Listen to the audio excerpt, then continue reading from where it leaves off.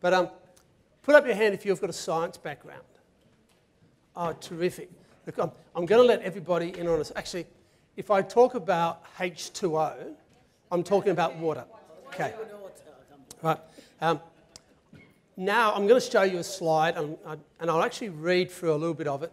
But I always tell people about water as being H2O. Okay. And if you wanted to be really formal, you could say it was dihydrogen monoxide. So di for two. Okay, I'll just read this. Ken has been a science teacher for 25 years. He has easy access to chemicals. For the past 9 years, he has been adding dihydrogen monoxide to his morning coffee. Ken is now addicted. Without DHMO, he will die in 3 days. He continues to teach.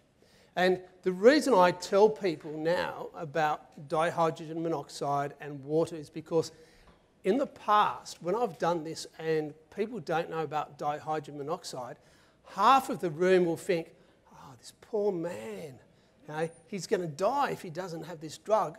And the other half, they're sitting on the end of their seat going, this is disgusting. Why is he in front of students? But it's amazing, unless people know about science, it's very easy to get confused.